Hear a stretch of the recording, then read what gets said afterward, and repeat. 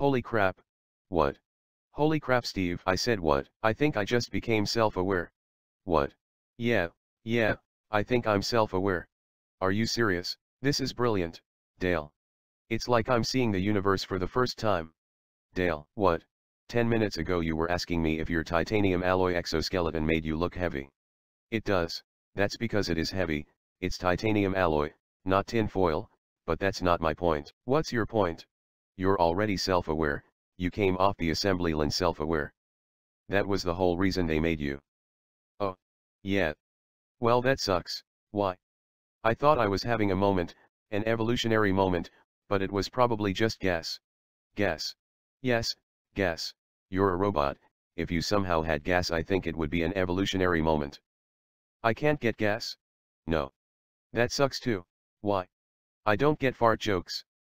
What happened that you thought you were now self-aware? Promise not to laugh.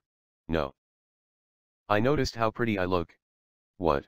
I'm shiny and clean, and every angle is smooth. Not to mention both my left and right hemisphere are completely symmetrical, to which I understand is the desired appearance. Dale. What? You came off an assembly line. You're missing the point. Okay, what's your point? I'm a good-looking guy, I shouldn't be single. Oh God. Yeah, I should be out there on the town, painting it red, sowing my wild oats, making women blush. No, you shouldn't. Why not? Because you don't have wild oats. What do I have? Metal ball bearings. You're ruining my vibe, Steve, you're ruining my vibe.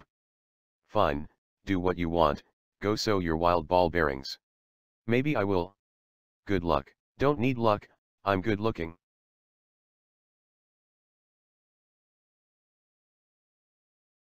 That was quick. Turns out women don't like it when you point out how handsome you are.